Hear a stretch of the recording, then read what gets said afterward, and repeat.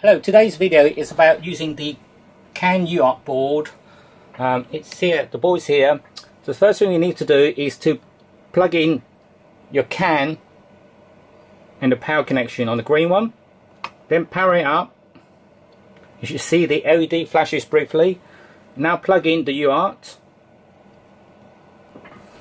Okay, so on the software side, so make sure you set your CAN to 500 kbs and your UART to 9600. So to send a message from CAN to UART, set the CAN ID to 40A and the DLC to 8 and then your message. Then click send message, and on the board itself you see a green LED flashes.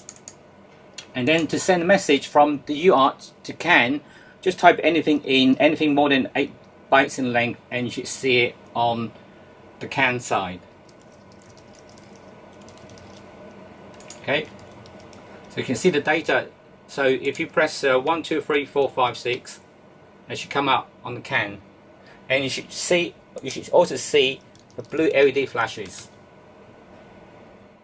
Thanks for watching.